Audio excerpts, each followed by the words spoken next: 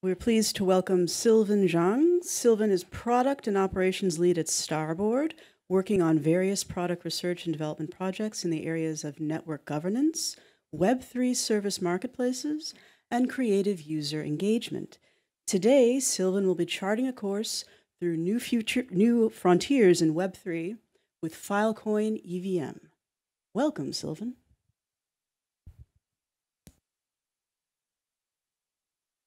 Hi, how's everyone doing? Can you guys see my screen? We can now, yes. Cool.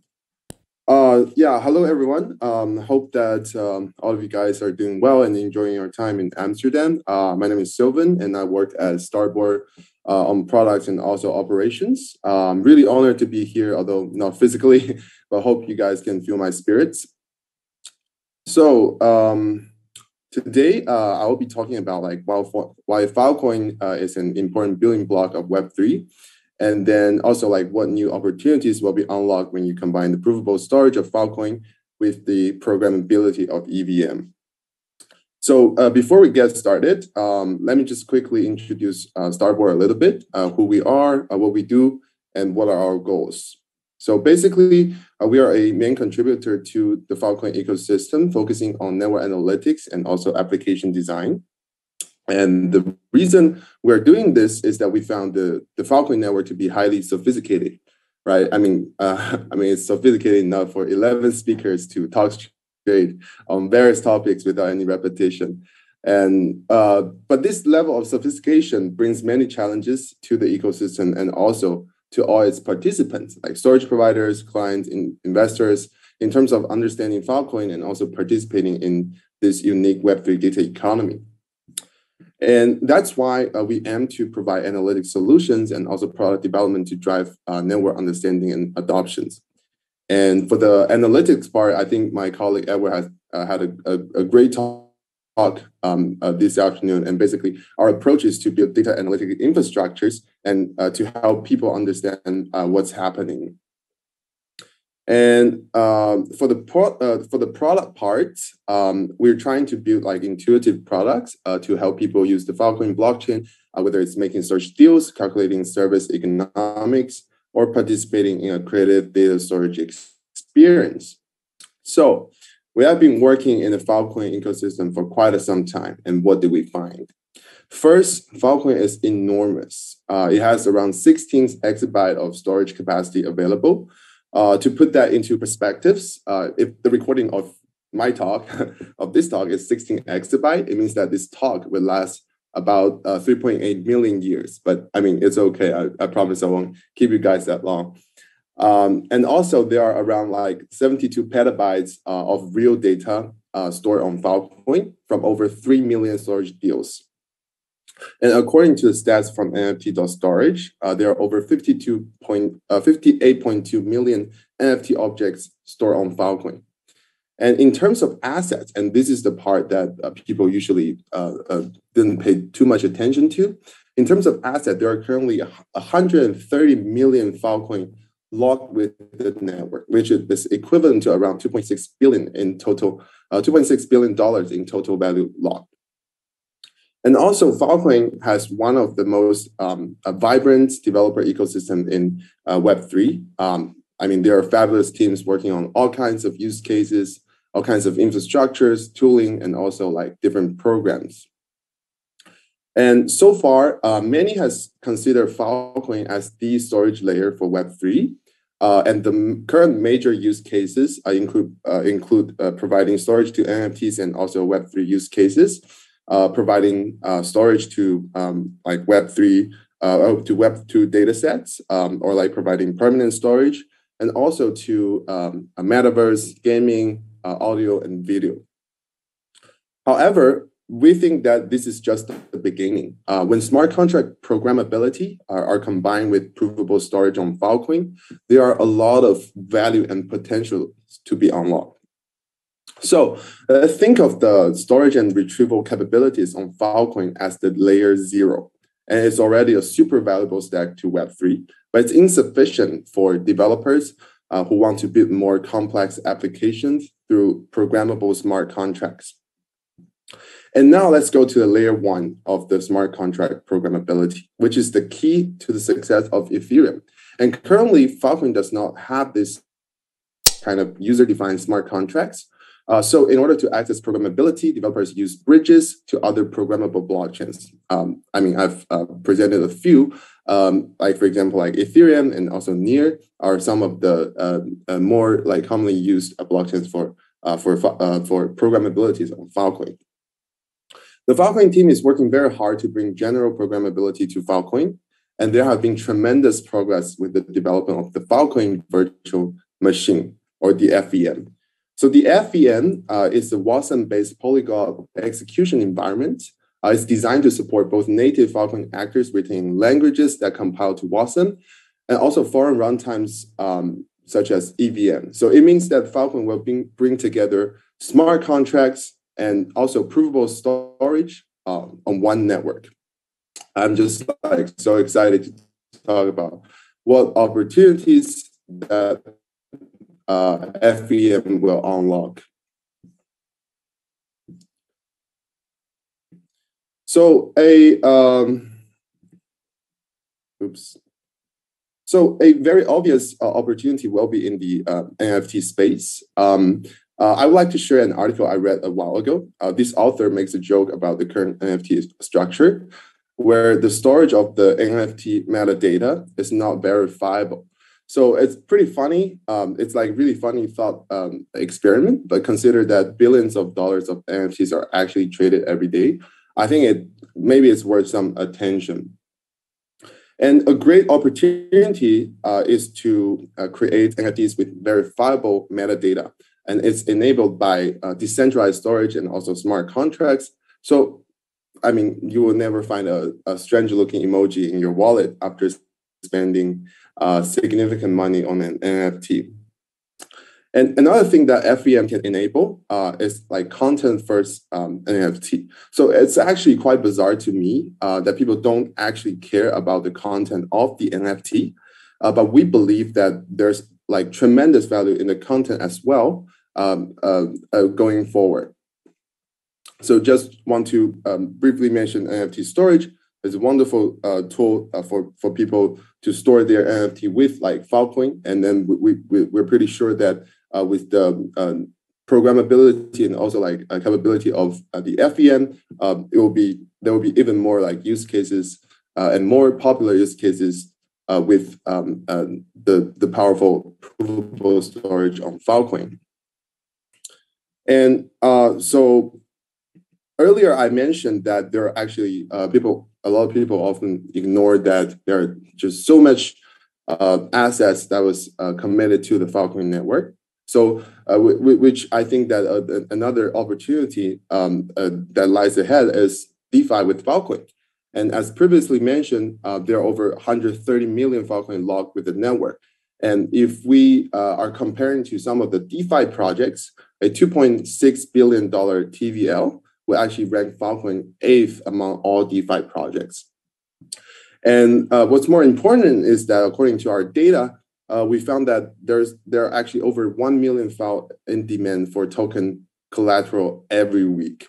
And also the annualized on-chain field-to-field return can be as high as like 90%, which I think is a great opportunity for a staking protocol that can leverage this fantastic high field-on-field return, and then generates like a really attractive yield over those on the other blockchain networks, which are normally on like low double digits, like 15%, 20%, right? And another opportunity is data DAOs. I feel like many of the speakers have already addressed on this topic. So I just want to like bring some different perspectives as well. So we often hear people saying that data is the most important and also the most valuable assets in the 21st century. So creating a DAO around data assets I would say it seems like very reasonable. And like from my perspective, I think there are generally three kinds of value in data. One is the value in evidence and record. The second is in the value in information. And also the third is the value in derived insights from like, for example, like machine learning or computation over data, etc. So there could be like various forms of data DAOs holding that data assets that generate different values. For example, on the evidence and records, we can have like data DAOs that aim to preserve records for the internet, or maybe just making sure a meme will last forever, like for centuries, right? That would be pretty cool.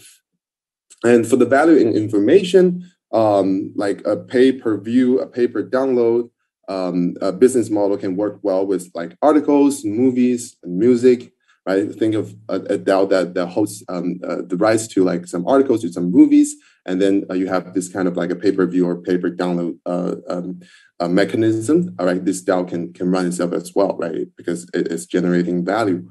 And also like for derived insights, user can pay to compute over data asset owned by a data DAO, right? This can be a very common use case for machine learning and also like deep learning. So I just want to bring like bring out an example. Is the Ocean Protocol. I think it's not on FEM, but it is a data market on top of that leverage the storage of Filecoin. And basically what they do is to create, they create and also use data tokens to publish and also consume data services, right? So this can be a very good examples for some of the data DAOs explorations, or like data market, data asset marketplace explorations for FEM. And also just to add on like what Deep just introduced, about Filecoin Plus, which is a great incentive program to use for storage on Filecoin. And it gives storage providers 10x block rewards and can significantly improve their service economics.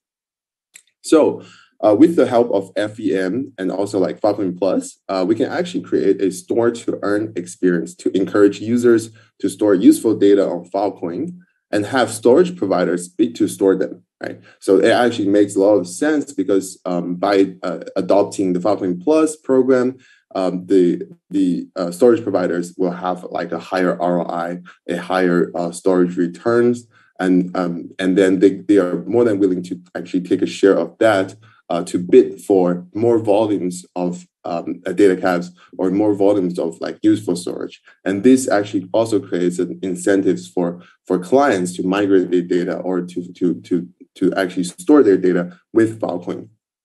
So this actually can be a very unique use case and also like a unique experience for Filecoin, as it can never happen with like Web2 storage providers. And there are many more ideas and opportunities that will be enabled by FEM, including perpetual storage, reputation metrics, storage bounties, retrieval markets, and so on. And for the interest of time, I will just provide some context, but not discuss them in details.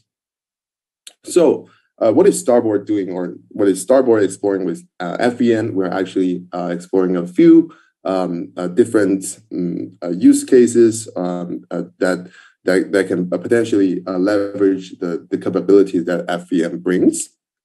For example, we're trying to explore the store to earn experience. The slide I showed earlier on the right, this is actually a product exploration from the Starboard team.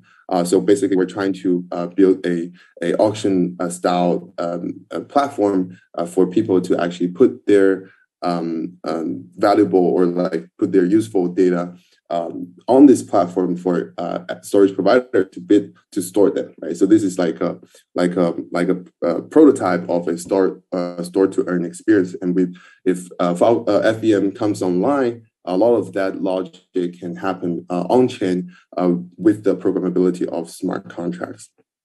And also another thing, because we believe like we are like working a lot with data analytics, and there will definitely be a lot of new metrics, a lot of new data fields that we can analyze and then provide insights on them. So we in one area we're also working on as FEM data analytics.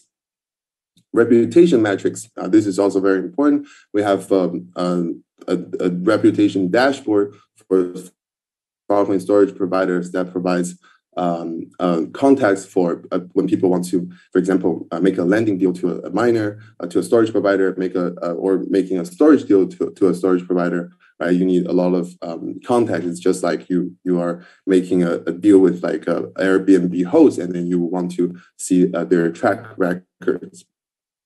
And also, we're exploring like DeFi lending, right? So that could be a very interesting use case as well. And we're also hiring. We're hiring smart contract engineers, blockchain engineers, data scientists, researchers, product managers. So if you're interested in riding along this amazing journey, please feel free to reach out to us. We can also discuss more opportunities that FEM will bring as well. All right, that concludes my presentation. I hope you like it. I hope I have provided some useful information. Thank you.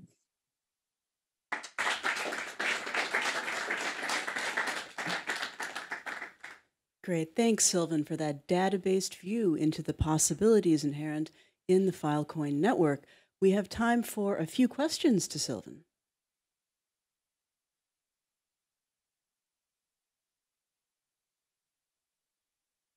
A lot of data. I know you have to take time to come up with a good